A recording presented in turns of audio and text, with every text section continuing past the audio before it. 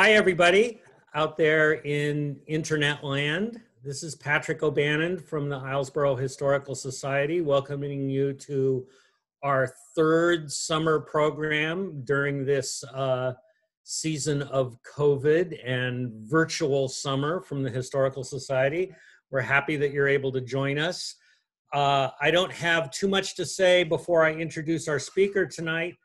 But I will thank everybody who's been involved in putting on our virtual summer activities at the Historical Society. They have done yeoman's service throughout the season. And if you haven't checked out our webpage and our summer programs and our summer arts and crafts show, please do so. The arts and crafts show will be up until maybe after Labor Day, but certainly up through the end of August.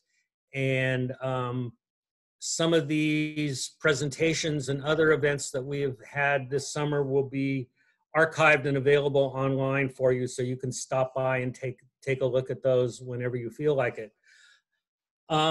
Without any further ado, our program tonight is titled The Unbroken Thread, Textile Production in Maine from 1820 to 1920. And it's going to be presented by Nancy Alexander, who has been a part-time resident of Islesboro for 40 years, and then, according to her bio, had the good sense to become a full-time resident 5 years ago.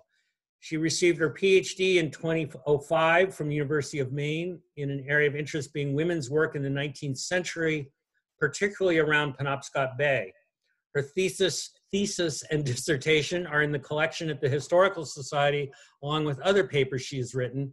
She's often spoken on her topics around the state and has taught at the College of the Atlantic, and is now happy to do her research and writing and her weaving and spinning right here on Islesboro. So without any further to do, I will say that we are going to use the Q&A format. So if you go down to the bottom of your Zoom screen, you will see a little icon that says Q&A. If you have questions during the presentation, you can type them in there. At the end of the presentation, we will have a Q&A session with Nancy. I will read out questions and she will answer them to the best of her ability. So that's, I think, the only sort of bookkeeping thing we need to take care of right now. So if, check out the Q&A if you have any questions you want to give at the end. And without any further to do, here's Nancy Alexander. Take it away.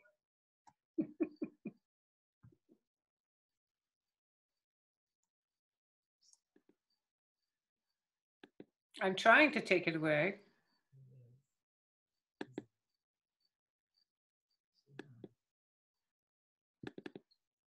There we go. There we go. So I'm seeing this over here. Is that all right? Yep. Okay. Well, good evening and thanks for joining the IHS Speaker Series this evening. I would like you, this is a first for me, by the way. This is not my usual gig. I would like you to look at this flying shuttle. It races through the warp threads on a loom and in a spring action, automatically races back thousands and thousands of times, creating whatever weave the loom was threaded to make. Please note the sharp metal points on the flying shuttle.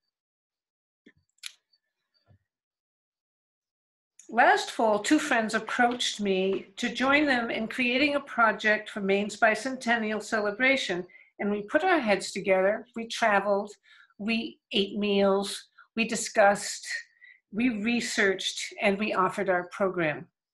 We received lots of invitations to speak, but were unable to do so because of the COVID curtain dropping. We were able to present this once at the Camden Library, and it was a great pleasure to do that. Nope, I didn't mean to do that. There we go. That'll teach me.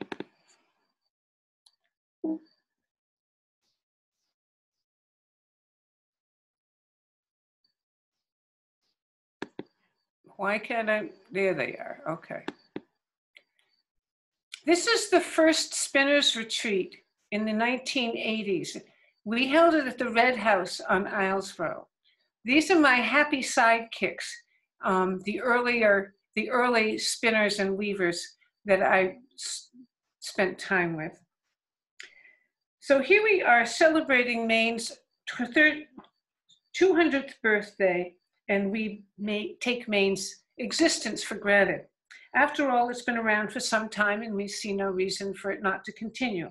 As we are also celebrating another simple thing, one that we take for granted as well, and that's homemade textiles. And again, we see no reason for them not to continue. But don't panic, I'm not going to ask you to never wear nylon again. I promise. We three are a part of a much larger group of people who revel in natural fibers, fibers that have been alive, coming from animals and insects and plants, and have clothed people and kept them warm and decorated their lives for thousands of years. And why, when there are so many new sources of man-made materials that we can wear and use, why do we revel so gladly in these natural fibers?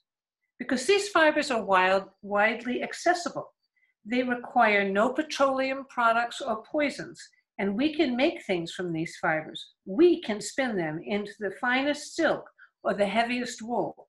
We can weave them into soft, warm blankets or durable coats or fantastical sculptures.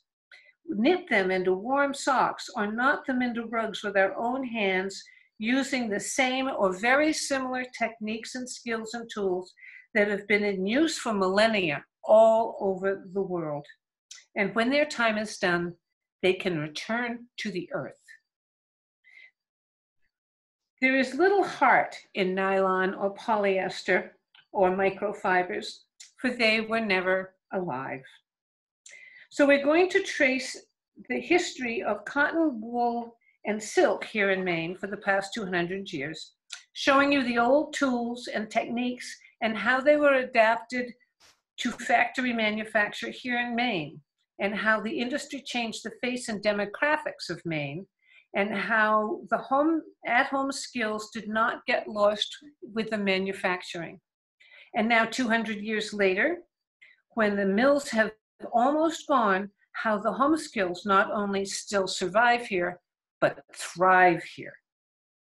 So for 200 years and into the future, this is the latest spinning retreat. We take over an entire lodge. So for 200 years and into Maine's future, the thread from the earliest twisted bit of sheep tuft on a bush right to our spinning wheels here, that thread remains unbroken. So I want to introduce you to the first speaker who isn't here. This is my mentor in spinning and weaving. She has pretty much put down her shuttles now and taken up her love of spinning wheels, particularly the style called the Great Wheel. There's Suzanne, spinning with her Great Wheel. She lives in Hog Bay in Franklin, and that's her view in the winter out. And she looks like she's in a Zen mode. I think that Great Wheel does that to people. She's learned to recognize different cultural identifiers in who made the wheels, and some cases can even identify specific makers. At present, she's happy to receive old wheels and try to find them new homes, and not just great wheels. Those are her collection of great wheels that she would love to find homes for. This is a Saxony wheel, I believe. There are Saxony wheels, flax wheels, production wheels, traditional wheels. I don't know all the names. Personally, I have a modern production wheel and also an antique flax wheel, and one shaped in a very traditional fashion. Suzanne lives in Hancock County in this town of Franklin, and she is grandmothering, as you can see in the corner, she's grandmothering another generation of spinners and weavers. Let me show you my my modern production wheel. It's sitting on my, does that show? No. That's not, I have to go, yeah, I have to stop. You've got to stop screen sharing. Yeah.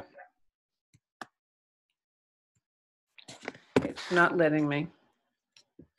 Oh, because I'm not using that. Okay.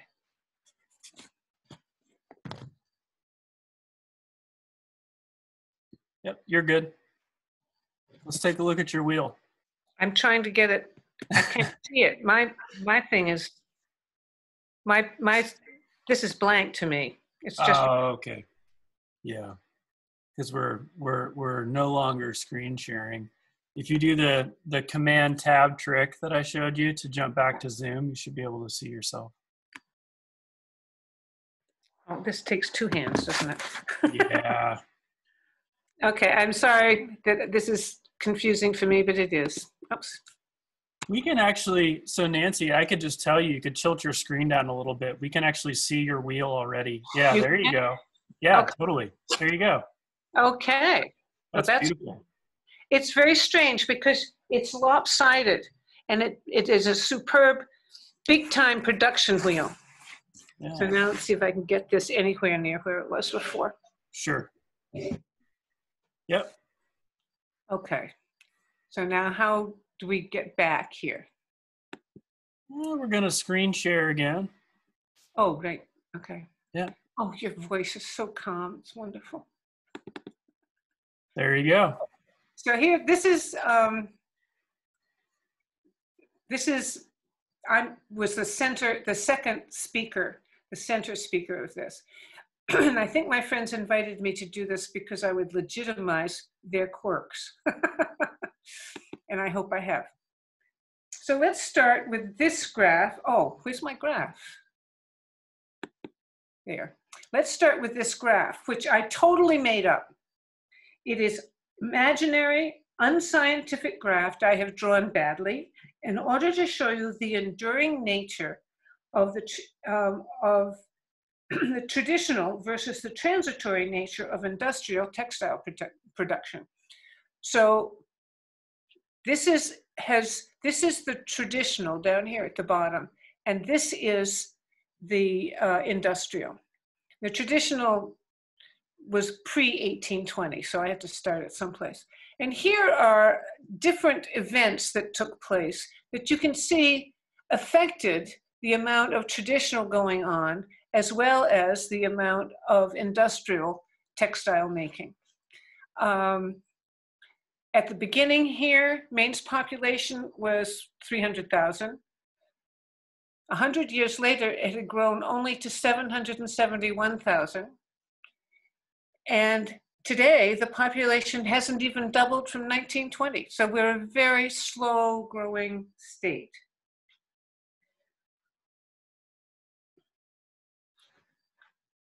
So while the tradition was passed on for years, and while the percentage of practitioners went down, it was about 25% of the population actually was active in traditional textile making. The percentage went down over the years, but the actual number of makers did not, I believe. So at this point, this was 75,000, which was 1/4 of 300,000. And I believe it's probably around 75,000 today. There've got to be. Today, spinners, knitters, and weavers in Maine could easily reach 75,000 in number. In the late 1700s, Great Britain was so powerful it decreed that it was illegal to weave cloth using industrial machines in its 13 American colonies. And their possessive attitude continued even after the United States became a sovereign nation. Leading the Industrial Revolution, remember William Blake and the dark satanic mills, the Brits controlled the very lucrative textile industry by prohibiting anyone knowledgeable about their machinery to leave the country, on pain of imprisonment. Americans sold raw cotton and wool to the Brits to turn into cloth, and then Americans bought back the products of their own raw materials. So we made many of our textiles ourselves by hand here at home. There was a, oh, how do I get back?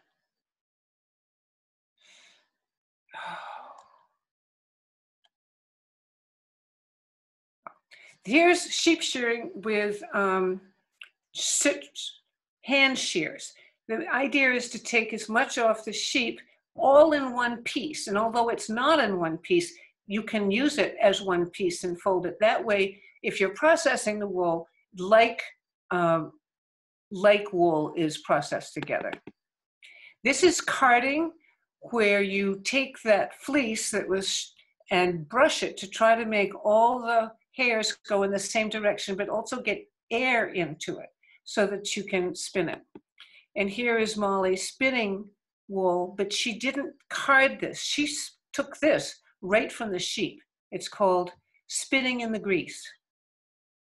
Often the entire family participated in creating this homemade thread.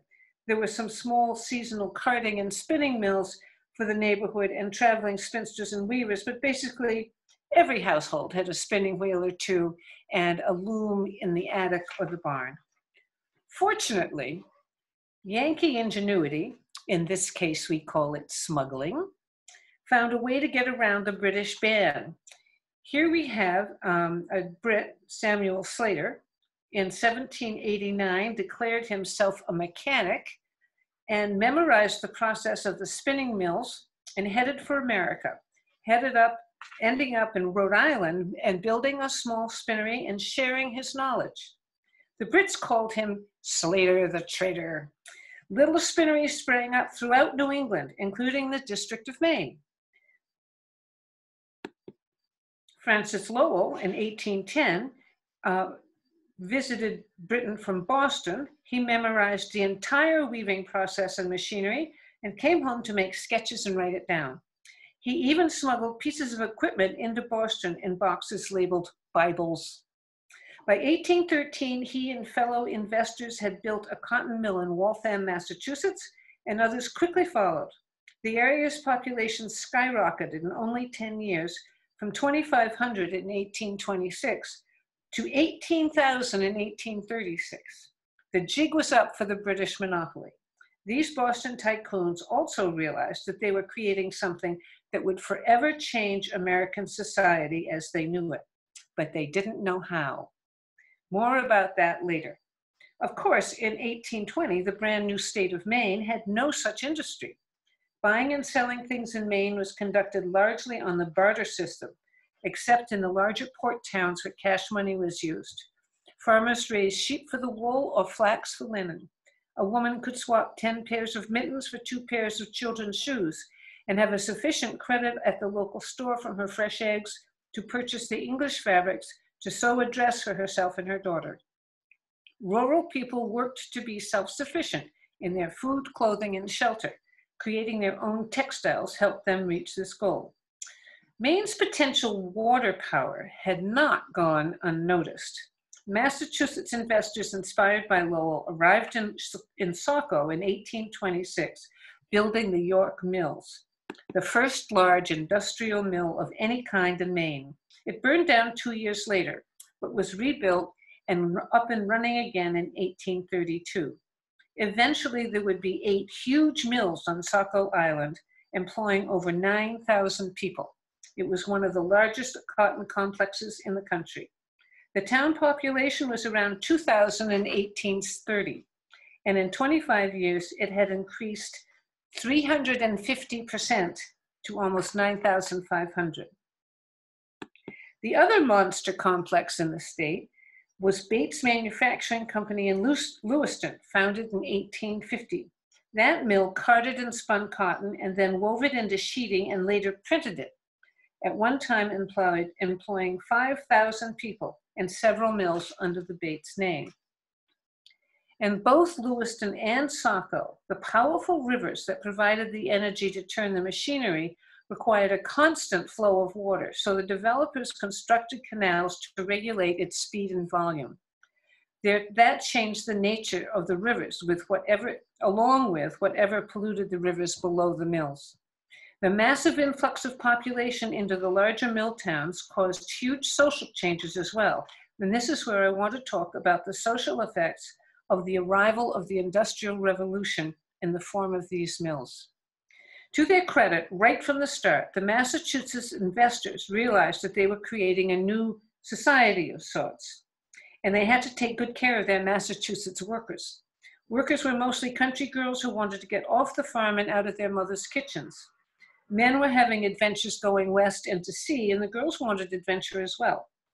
Companies in the Waltham area built dormitories for the girls with house mothers to see that they obeyed the rules and behaved themselves. There were curfews, dormitory newspapers, singing groups, theater groups. They were fed and housed, and they could do their laundry, have gentlemen callers, and attend church services. However, they were not encouraged to learn how to repair the machinery, the machines, make the machines, or control the machines. Essentially, they were part of the machines. Employment was about 50-50 between men and women, and men were the supervisors as well. You see all those belts running down from the ceiling axles to the machines? The men ran those machines, as you can see. Catching your sleeve or skirt in one of those belts could mean your death if you were a woman. For the new large Maine mills, the owners did as they had in Massachusetts, building the dormitories and creating a safe destination for girls and women. However, the women did not forget their home manufacturing skills, evidenced by the fact that most of the initial wave of country girls eventually returned home and continued the traditional ways of creating their own products from local wool and flax. Those returned home continued to spin a homely common thread. They perceived their jobs as seasonal, and they had a home to go to if they wanted to.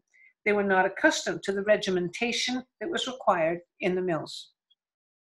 Fortunately for the mill owners and the new Irish immigrants in the 1830s and on, there were plenty of job openings for both men and women.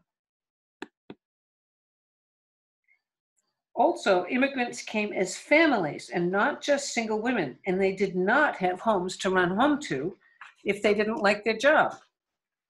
A stable labor force was created and then replicated itself in the children. Some cotton came from the South. Oh, come on.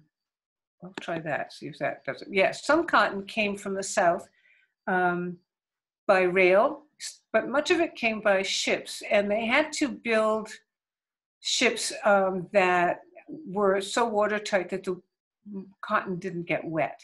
And they used that same, they had that same problem when Mainers were shipping lime out of state later on in the century. They couldn't have water touch the lime because it would start fires. So the shipping, so special ships carried the cotton bales. And they came to small Maine mills to be spun. These small mills often became the biggest attraction for helping a town to grow. In 1810, the first small wool cotton mill was built in Wilton by a local man. The town's population tripled in size by 1840. Bartlett yarn in Harmony, Maine was built in 1821 and as a carding mill, but expanded to include spinning wool. Harmony's population grew by 85% before the Civil War. Today, the population is less than it was in 1840. The mill is still small and active, using spinning mules that they purchased in 1947, the last such technology in the entire country. All these mills were small scale. Today, you can go to Harmony, Maine and purchase spun and dyed yarns made from Maine wool. Local women beyond the mills could also earn money through the traditional methods of outwork or piecework, receiving prepared warps of yarn to be woven to an agent's specification and then returning the finished product to them. Women were paid on the basis of units made, like a dozen mittens or 100 yards of cloth or 25 dip nets, which is an excellent way for islanders here to make some extra money. In the 1830s, Maine started a silk industry, which lasted until 1930. You could, come on, there we go. You could raise the worms in your own home and plant mulberry bushes in your back field to feed the worms. When textile mills enticed women and girls away to the towns, their leaving the farm left a financial gap in the household income. So raising silkworms offered an alternative source of money. However, there were never enough wool socks and mittens on a farm, or wool socks and mittens in the forest, or aboard a fishing boat. Creating a homespun common thread continued. Before, yeah.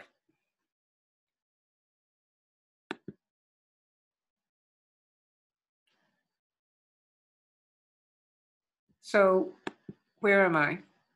Oh, Command Tab, right? You're on our screen. We can see you. Oh, Yep. Okay. Before 1860, many people from Ireland had arrived to work in the mills. But after that time, Canadians, mostly of French descent, immigrated to Maine, and owners were very happy to have an additional labor pool. In 1861, French Canadians outnumbered native-born workers and Irish immigrants, and soon the language of the big mill towns became French. By 1908, Biddeford's population of 11,000 was 11,000, of which 8,000 were French Canadian. In 30 years, the town's population had almost tripled. Bates Manufacturing in Lewiston grew to have 8 mills as well, and Lewiston is still the largest French-speaking community in the entire country. The work stayed the same, but with a new influx of workers and the growing mill sizes, living situations in the mills themselves began to deteriorate. This is what the mill's owners had feared and done their best to prevent. Owners could no longer offer the housing and social control that they had originally practiced. And hey, Nancy. Yes. We need you to share your screen again. There you go. Perfect. Okay. Now we got it. Yep. Okay, here we go. That's the Bates Mill. Yep. Notice the lint on the floor there. And that little girl is part of the machinery. And those boys in bare feet, yay. Families had to scramble to find housing and earn sufficient salaries to support themselves. Child labor was used to wind bobbins and other repetitive jobs. Remember the flying shuttle with its metal points? Children could get caught by a flying shuttle running off its track, and the steel ends could do some serious damage to a small-boned individual. Child labor was addressed illegally as early as 1847 in relation to working conditions and school attendance, but children's earnings helped families to survive. State government moved to protect the children again in 1908. Many of the local mills opened and closed within a decade around the Civil War and had only a few employees, while larger mills employed hundreds of people and some employed thousands. The Civil War required a great deal of blue wool fabric for the uniforms of the North. This is our cleaning crew. We saw them before. After the war, housing continued to be a problem. Schools had to expand, transportation was needed, town infrastructure began to lag behind the needs. New churches were built to cater to the workers. Discrimination against the latest immigrants' arrival caused misery. Politics changed from the expected to the unexpected, and the early honest resolve of mill owners to take care of their employees had failed. Considering the number of people, there was no way they could have succeeded. On the other hand, even so, kids do have a talent for having fun, and those canals to regulate water were put to good use. Meanwhile, the women of Maine spun their wool, knit socks and mittens and scarves, and wove blankets for the family. I'm just trying to make this, relevant to today. Silk production continued. James Haskell built a mill on the Presumpscot River in Westbrook for manufacturing woolen goods, but later turned it into silk spinning. By 1882, Haskell began the weaving of silk and then dyeing it. Those are the cocoons, and the women had to find the thread and then get a whole bunch of them unraveling together. And they all had to be kept in this bath that is warm because silk is sticky in the cocoon. Haskell's silk was a huge success, employing almost 300 workers at its height. Haskell Silk Company was considered one of the most respectable, stable, and enduring silk companies to be found nationwide. In 1930, rayon came in to replace silk threads, and the silk industry in Maine and around the country collapsed. The Haskell mill shut its doors. Another invention that changed textile history was a sewing machine invented by Mr. Isaac Singer and available to the public in 1851. Clothing manufacturers grew in many Maine towns, making particularly men's clothes like vests, pants, and coats. Outwork changed from weaving and knitting to sewing clothing. In Clinton, in 1889, Rich's factory assembled 75,000 pairs of men's pants created by 140 family members. However, 100 families sewed for Rich's at their homes, and the other 40 workers were actually in his factory. A Bath company made 1,800 coats and vests a week. Outwork of one sort or another continued into the 20th century. Maine woolen mills were busy. You know the saying, clothes make the man? Well, ready-made clothes within financial reach of many men from different segments of society, one could no longer judge a man in his place in the social system by his clothes. A judge and a boat builder and a farmer could all own the same clothes. These Industrial Revolution changes helped create a real middle class. Meanwhile, women in the more rural areas took advantage of sewing machines, but did not give up their spinning wheels and looms and knitting needles. They worked with a common thread. Other women stored their wheels and looms in the barn and were glad to see them go. Mill working conditions continued to deteriorate along with the maintenance of the buildings and the housings.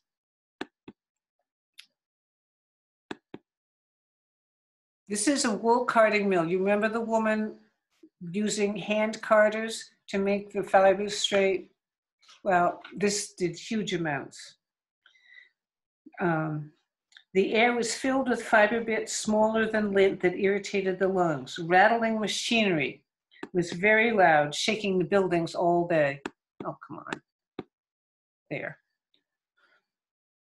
Temperatures in the mills had to be warm and the humidity had to be high in order to have the best control over the fibers as they were spun and woven. While there were lots of windows in the factories, they were for light and not to be opened, so the air was dirty, stale, and unhealthy. Light was a problem in the large floors as the centers of the rooms remained shaded. The first electrification of the mills was for center lighting. There were efforts to unionize and go on strike and seek better conditions and pay, but rarely were the workers successful. The second half of the 19th century were the golden years of mills in Maine, and their towns had healthy economies, but many of the mills were old and safe, some unsafe. Some owners began building new buildings or fixing up the old ones as best they could, and others were closing their doors. Moving south, they could build new, up-to-date buildings and pay less in labor and shipping expenses. However, Bartlett Mills in Harmony was still humming. York Manufacturing had grown and continued production on Saco Island. The Bates Mill in Lewiston continued to grow. In Springvale, around 1880, the Jaeger family started a worsted woolen mill, and it continues today under the name Jaeger Spun. On the whole, however, only the bigger operations continued beyond 1930. Jaeger Spun and Springvale and Bartlett and Harmony are the only ones I know of that still survive.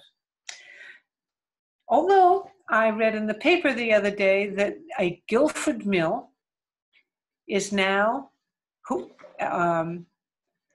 that employed 300 people making fabric for furniture companies, for office furniture companies, saw the end of their orders in February. They realized that people were going to close their offices. So they were having no orders. And they switched their production from that kind of textile to textiles for healthcare workers. It has specific requirements. And so they were small, they were agile, and they were smart. Many Maine industrial mills had come, oh, here we go. Towns and families reeled from the loss of jobs and paychecks in the end of the 1800s. Many Maine industrial textile mills had come, worked, and left, but the draw of the natural fibers never left. Many big mills shut their doors, selling their equipment out of state and out of the country. Women who knew the traditional skills made sure they introduced others to these arts, despite the advent of man-made thread that couldn't be made at home. Ah, that natural common thread. Meanwhile, the arts and crafts movement developed in Britain and spread to America in the 1880s and early 1900s. It was based on a rejection of the new industrial era of production and followed a philosophy of working excellence with a craftsman-like ethic.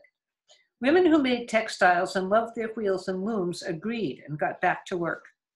When the First World War began, the women were ready, and out came those wheels from the attics and barns and knitting needles to do the jobs that needed to be done for men in wartime. Warm socks and mittens, scarves and blankets.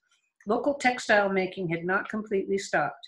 A few of the older, bigger mills struggled on or combined under joint ownership. Between the wars, cultivation of the home-based arts began a resurgence. Canning food, gardening, and the traditional textile arts became something between hobbies and a statement of lifestyle. When Scott Nearing published his book, The Good Life, he had tapped into an already present desire of people to simplify and escape some of the demands of this new industrial world that took so much away and gave so little satisfaction back. This desire earned itself the name Back to the Land movement. There began a small, quiet migration here in late 1940s and early 50s with a new population of urban escapees. Meanwhile, spinners and weavers stayed on a low simmer, deepening their skills and appreciation of their crafts, gathering energy. They were fueled by the likes of Scott and Helen Nearing and others who talked of self-sufficiency and the power of the land. Then, when the Back to the Land movement became a stampede of sorts, in the 1960s and 70s, the stage was already set, the ingredients laid out, and many Mainers were willing to mentor, to be good neighbors, to share their skills, so these new residents could thrive in their new homes. Maine's population had been growing very slowly for years, but it increased by over 13% in the 70s. Meanwhile, the women had continued to treadle away, make their needles click, and beat the wefts into place. They have never stopped spinning the common thread. In the early 1970s, a guy named George Christopher from Bodenham had a new flock of sheep and was learning about sheepdogs and coyotes. His fleece went to the Bartlett Yarns Mill in Harmony, and his yarn became the rage for knitters here in Maine and others who were exposed to it. Another young man, Peter Hegarty, had traveled to the USSR in 1990 and met with some sheep raisers. He came home with the idea of peace fleece, having Maine fleece carded together with Russian fleece, spun and sold in both countries. He is still at it, including other countries as well. Our congresswoman for the 1st District, Shelley Pingree, was part of the new movement. This is her logo, owning sheep on North Haven Island and making up knitting kits and pattern books for sweaters and mittens. Craft galleries began to dot the landscape and sell artisan work. The Maine Weavers Guild developed an active statewide series of educational gatherings. Same with spinners, creating their own groups in their own areas. In Bar Harbor, College of the Atlantic had classes in spinning and plant dyeing. The Farnsworth Museum in Rockland held exhibits of rugs woven in Maine. People began using indigo and growing madder for their natural dyes. They wanted to color that common thread. In Hollowell, Brahms and Mount, a couple with backgrounds in fabric design and weaving machinery, found an old space, bought old industrial looms, and built their business using Maine place names for their products that today enjoys a niche market all over the country. Swan's Island blankets, just down the road from us here, began with sheep raised on a Penobscot Bay island, but has moved to the mainland and uses many sources for their lovely hand-loom products. Rag rug weaver Sarah Hodgkiss creates brilliant rag rugs, taking a simple but useful way of recycling old fabric to a new level of skill and design. Suzanne Grosjean, my mentor, is noted throughout the region for her gorgeous wool rugs. The hand-spun and local machine-spun yarn industry is constantly growing, with numbers of knitters increasing as well. Spinning groups meet weekly all over the state. They celebrate the common thread. And in Bath, a yarn company called Halcyon opened in the 1970s and has patrons from all over the country. It's hard to drive over that bridge in Bath without stopping. The town of Saco, with its great hulking abandoned brick mills, didn't know how to deal with them. Here is their solution, and the answer is terrific.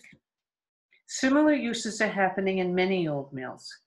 The Bates Mill was the last to close. We enjoyed a delicious lunch in one of the new businesses located in the old mill. So it's interesting when you think of the natural resources in Maine.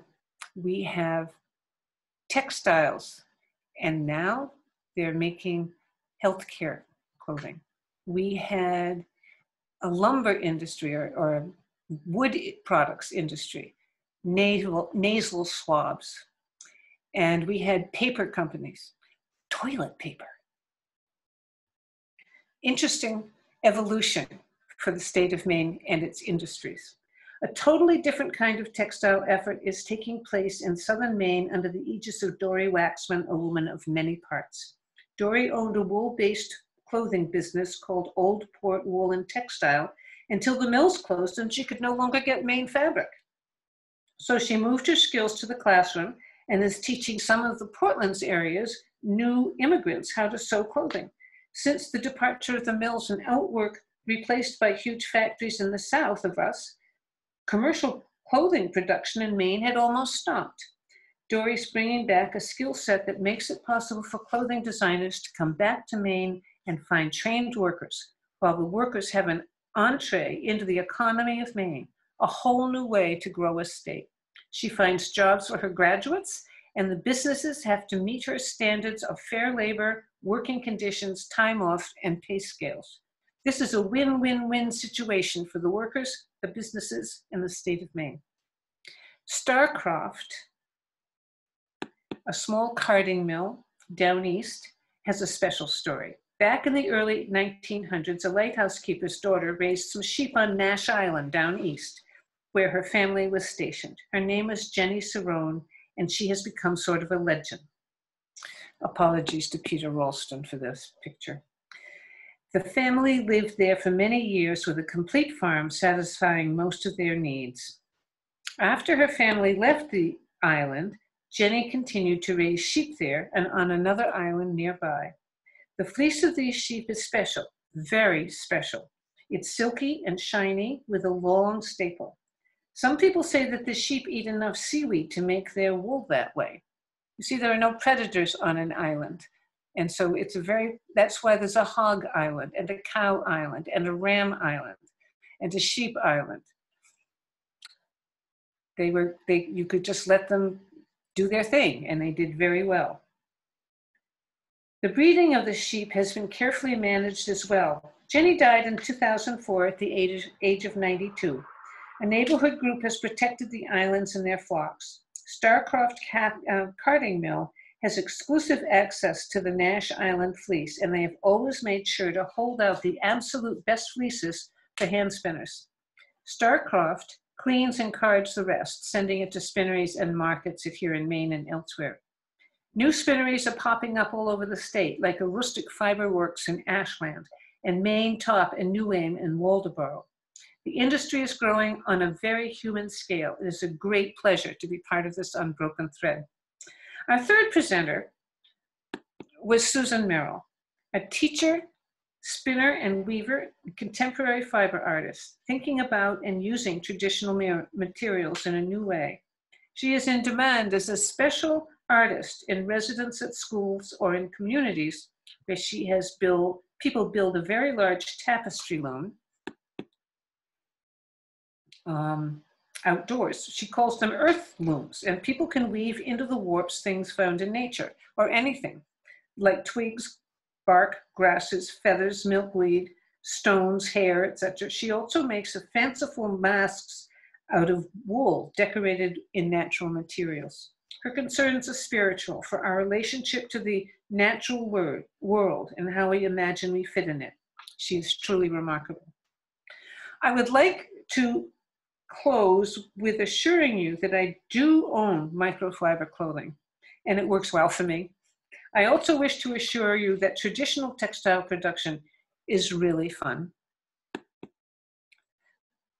Almost 20 years ago, a member of our spinning group had cancer, and she couldn't pay her bills. Someone came up with the great idea of putting out a calendar like the one the English ladies published, where every month featured a very prim and proper, not totally revealing, nude photograph. Women in hats and pearls with a cup of tea. We made many thousands of dollars as nude spinners. We paid off Gale's bills, and then some of the people went to Ulaanbaatar to visit sheep herds. May I show you part of our clever little calendar? This is a Nash Island fleece. It came out all in one piece, and this spinner is skirting it, taking off the bad edges that she doesn't want to work with. So this is a very short history of a very long story, the role of textiles, both industrial and traditional fibers, the unbroken thread. Here in the grand state of Maine, it had quite a ride. Thanks for watching. Any questions?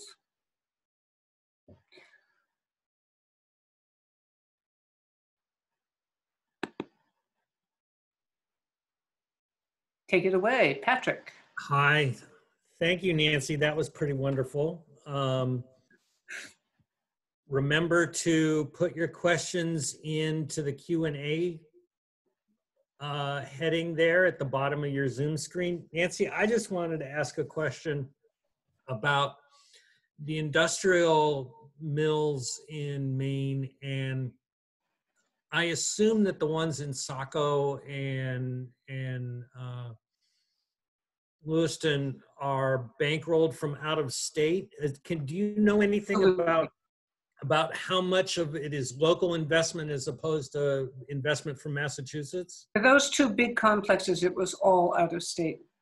Yeah. Mostly Massachusetts for the York thing.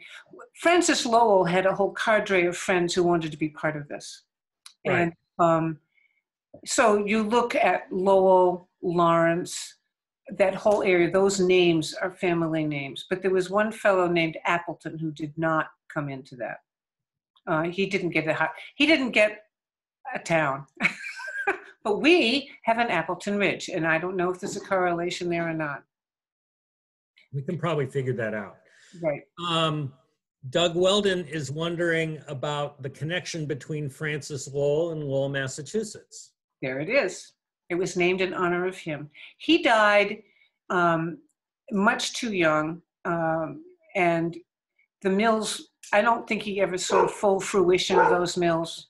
I think it was like 1817 that he died. It was a terrible, it couldn't have been that, but it was close to that. It's a little later than that, but yeah. It's early on before Lowell really becomes fully fleshed out. Huge, right. 1830. And in staying with the theme, Doug's wondering about the connection between the Bates Mill and Bates College. Yes, I believe that the Bates Mill and the Bates College are closely connected, or were at one time, starting, trying to provide, again, something to give back to the community. I mean, these mill owners wanted their money, but if they had a lot of it, they knew they needed to give it back or give something back, and they did. And I think that was part of it. Yeah. Yep. Let's see. Carol Pearson is asking, you mentioned flax, but didn't talk much about how flax plant was raised and turned into fiber and linen. Can you please expand on this? I'm so glad you asked that, Carol. Flax was forced on Mainers to grow. Everybody had to grow flax at one point. And it's a real pain in the neck. It is my favorite yarn thread. But it is brutal to graze and process. And there was no processing mill for it. And what you do is flax is it looks like a pretty grass. And it has very fibrous stems and has blue flowers. And then you harvest them and you dry the stems. But first, you ret them. R-E-T. It's one of those crossword puzzle words. And people had retting ponds, and they soaked the stems in there, waiting for the vegetation to rot away. And then they had these veins, like the celery strings. There were these strings inside there, and they had to be broken up, and they had to be hetcheled, and they had to be braked. And there were linen breaks where you had to soften it up by breaking it in a very methodical way. And so they tried to grow flax here, but there was no processing. It all had to be done at home. However, in the late 90s or early 2000s, there was a movement in Aroostook County to grow flax, where they were trying to find alternative products for the farmers to grow. And they grew the flax, and they harvested the flax, and then they discovered there was no way to process it because there was no processing mill north of North Carolina. And then, mysteriously, the building that it was in burned. It's amazing. And that was an out-of-state investment as well. Is hemp processed in a similar way to flax? Yes. And so that hemp, the mill in North Carolina now is really a hemp processing mill. Yeah. And it's not for the CBDPXYZ. It's for the fabric.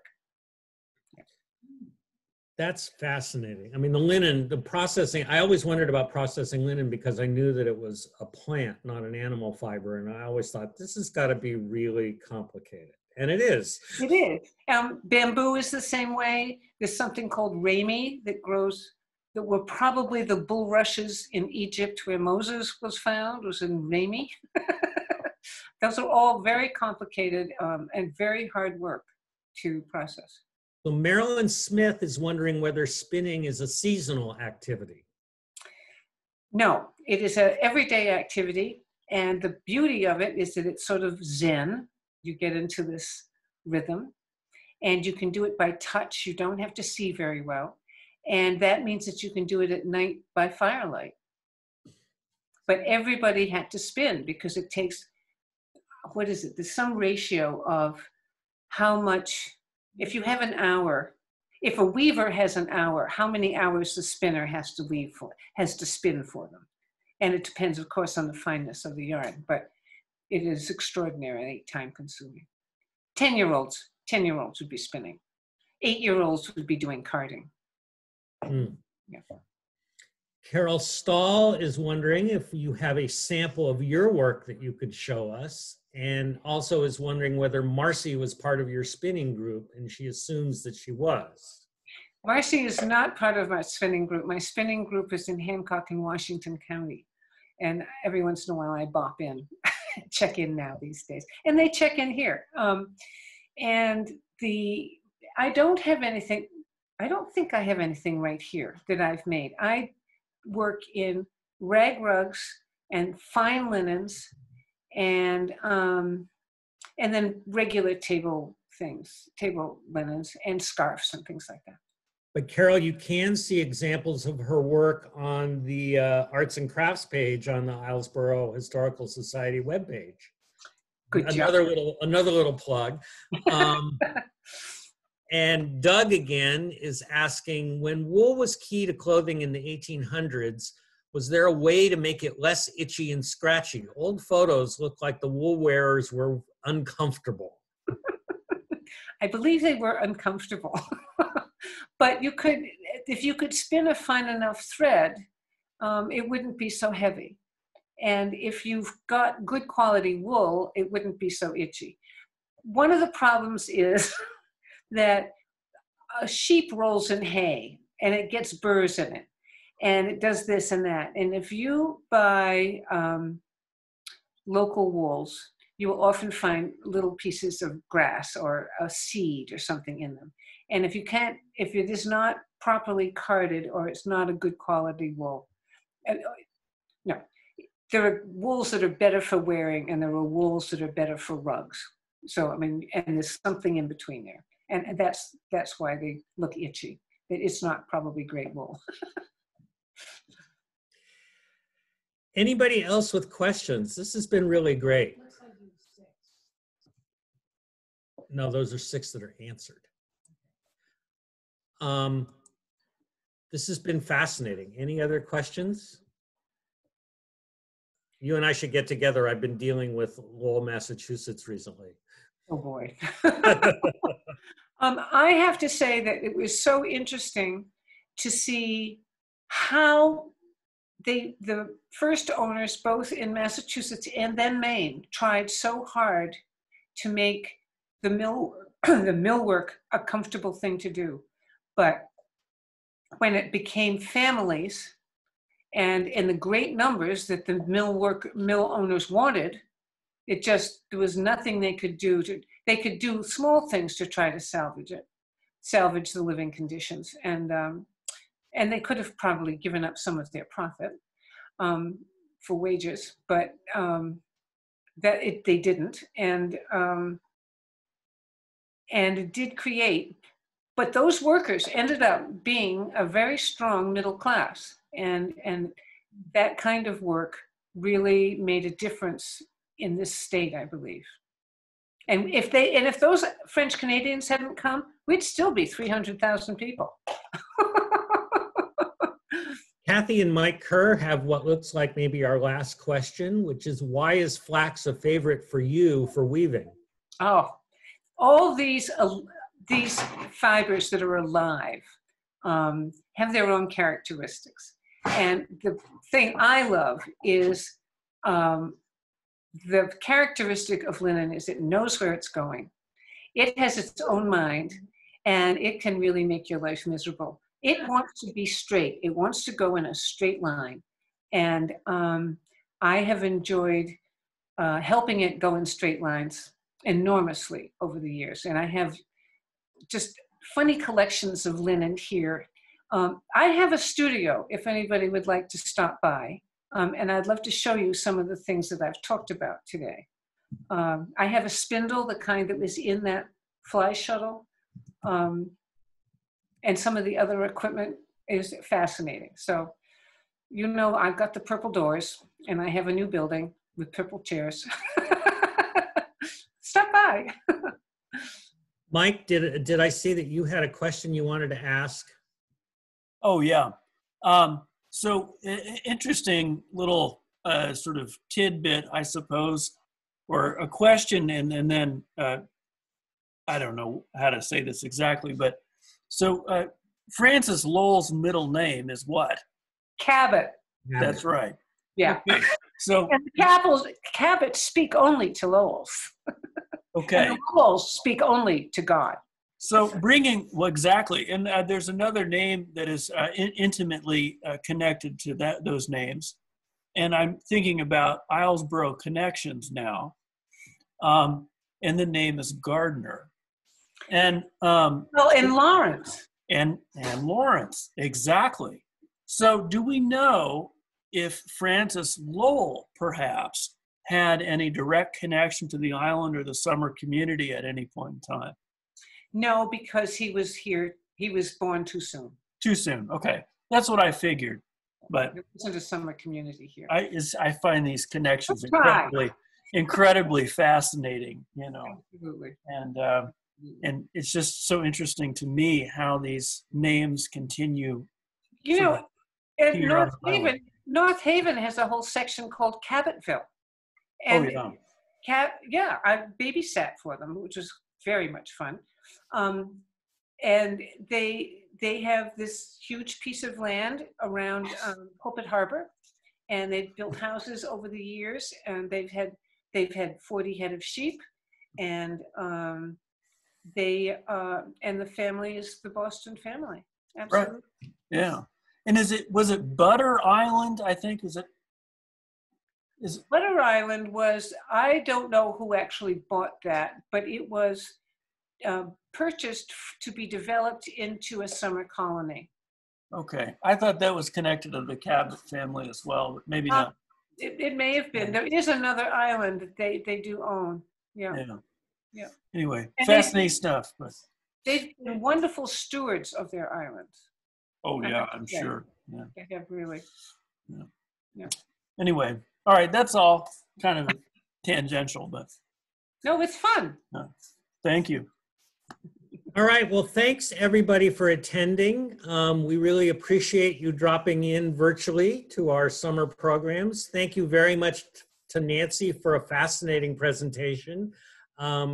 You know, we should all go by and check out giant collections of spinning wheels, you know.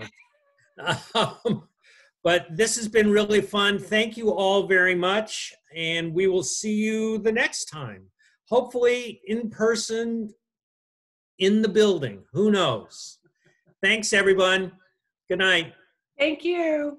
Thanks, Nancy.